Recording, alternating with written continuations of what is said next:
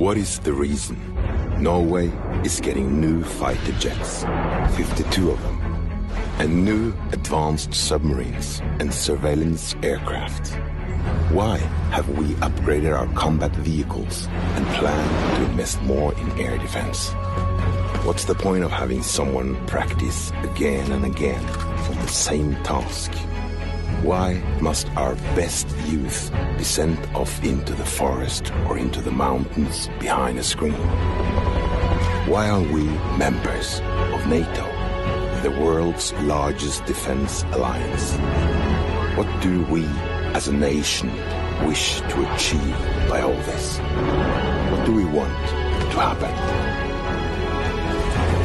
The answer is